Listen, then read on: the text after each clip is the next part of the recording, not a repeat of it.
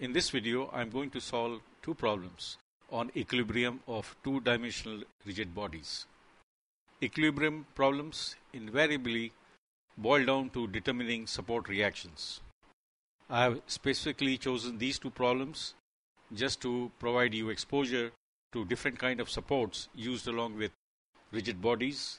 In the first problem, we have collars sliding on fixed rods, and in the second one, we have fixed support of a beam. So hopefully after watching this video, you will be more confident in dealing with these kind of supports and the associated support reactions. So let's move on to solving the first problem.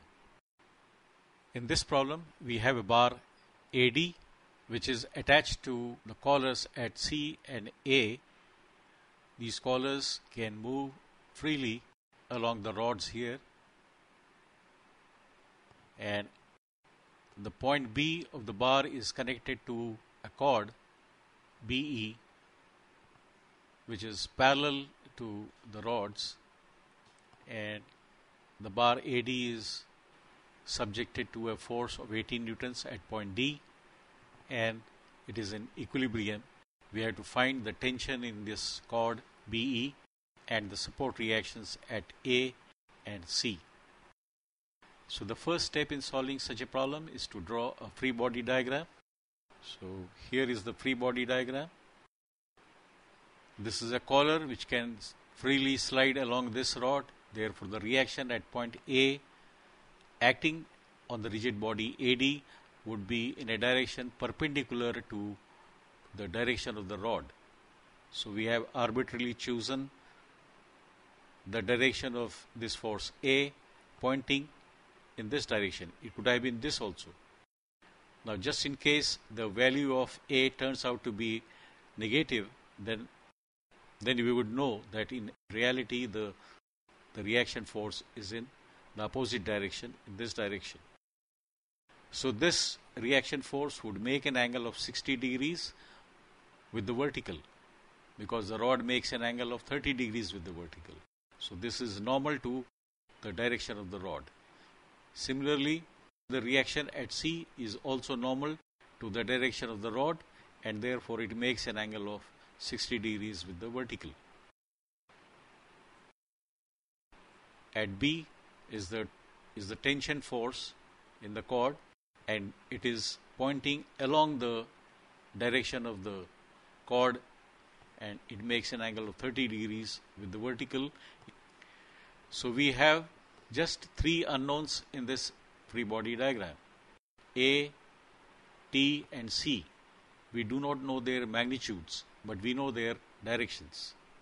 So we have three equilibrium equations applicable for two-dimensional bodies, and we have three unknowns, so the problem is solvable. So now we are ready to write the equilibrium equation: sigma Fx equal to 0. The component of A along x-axis would be A sine 60 degrees and will be negative because it is pointing in minus x direction. The component of T along x direction is T sine 30 degrees and it will be positive because it is pointing in plus x direction. Likewise, the component of C along x-axis would be C sine 60 degrees pointing in minus x direction, and therefore we have a negative sign. And all these terms put together would be equated to 0. Simplifying this would give us T upon 2 equal to A plus C times square root of 3 upon 2. And we further simplify it to T equal to A plus C times square root of 3. Let's call this equation number 1.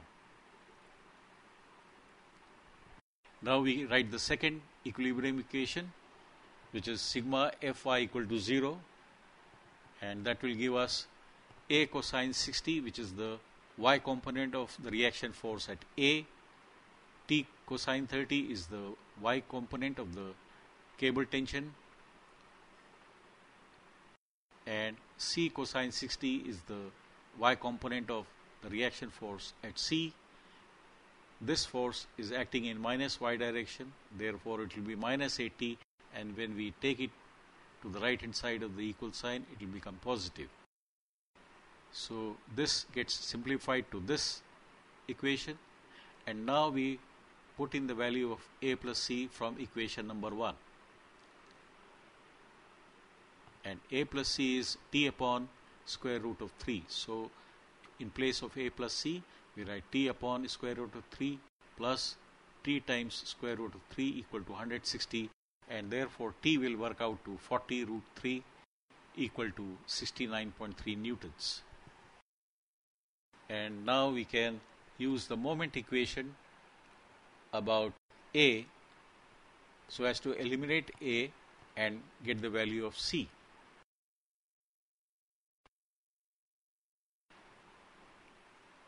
Now, force A which passes through A will have no moment about A. Similarly, the horizontal components of T and C will pass through A and therefore will not contribute to moment about A.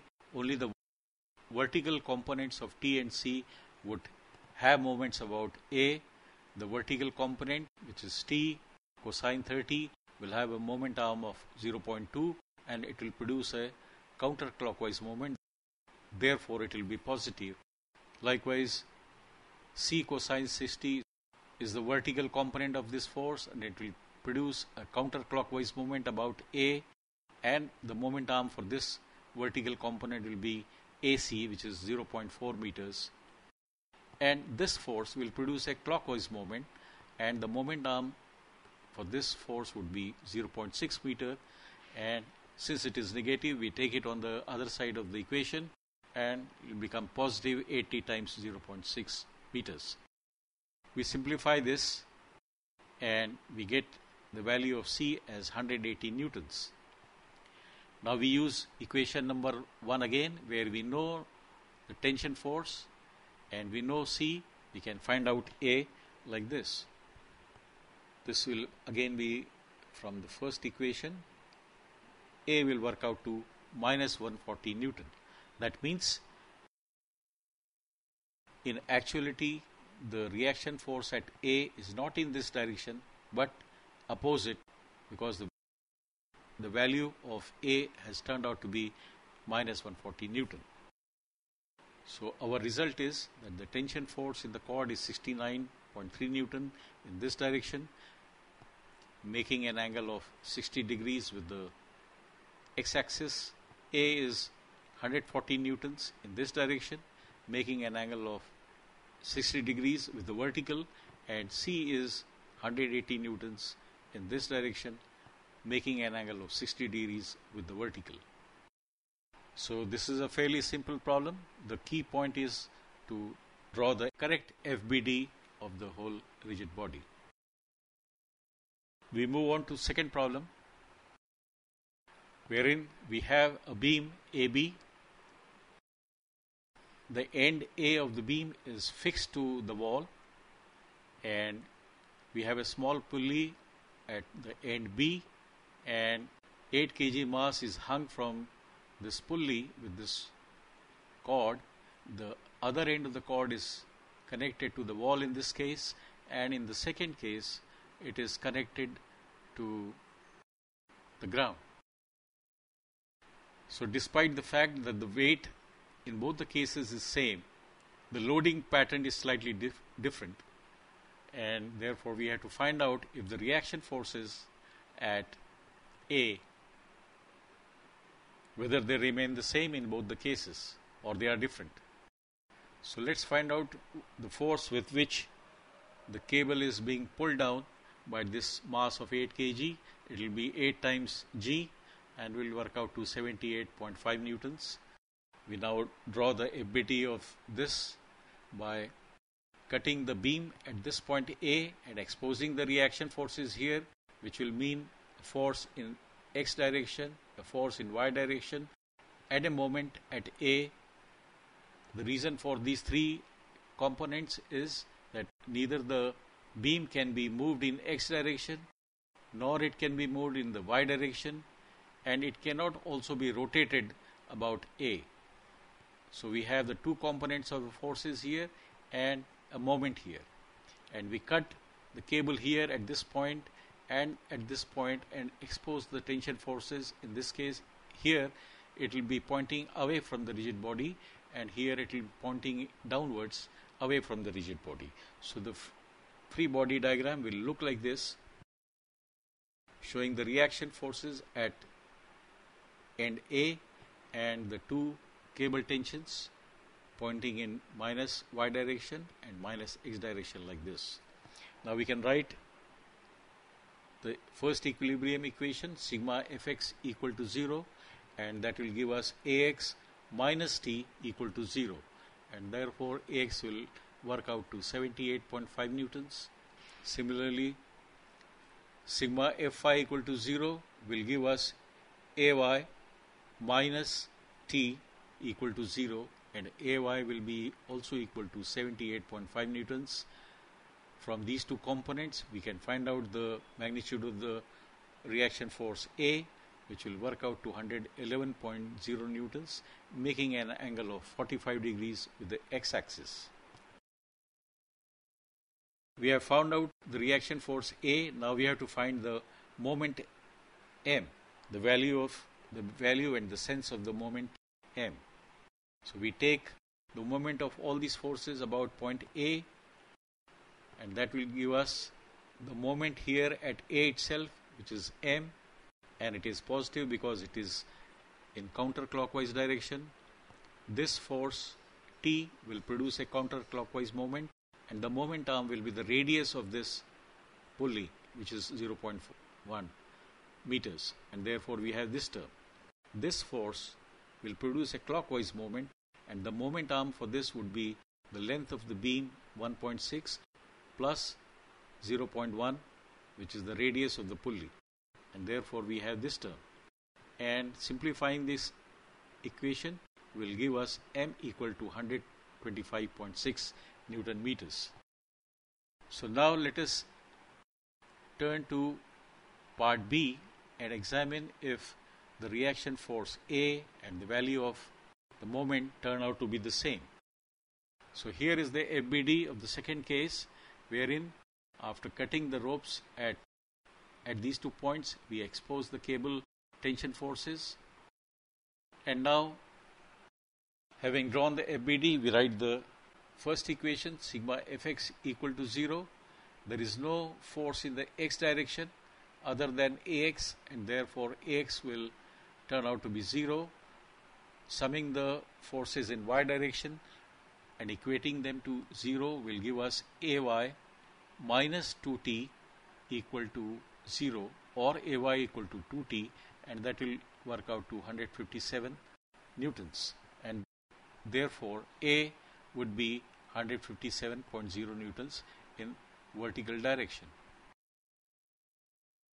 Now we have to find the value of M, and for that we take moment of all these forces about A so as to eliminate AX and AY, and we get M minus the moment of this force, which is T times this distance, which is 1.6 minus the radius of the pulley. So this is the moment arm of this tension force, and the moment arm for this tension force would be 1.6 plus 0.1 meters. So simplifying this equation will give us M equal to 251 Newton meters, and what we notice is this moment is different from the moment reaction at the same point when the loading is different.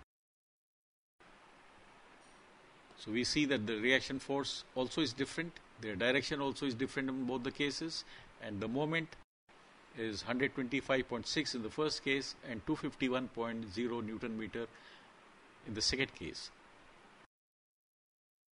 So what we observe is that by simply changing the loading pattern on the beam, the reactions at the fixed support, they change considerably in both the cases. And I hope this video will improve your confidence level in dealing with different kind of supports I hope you enjoyed watching this video, and in case you have liked it, please give a like and share it with your friends. And in case you haven't yet subscribed to the channel, please do so. And thanks for watching, and see you in the next video. Thank you.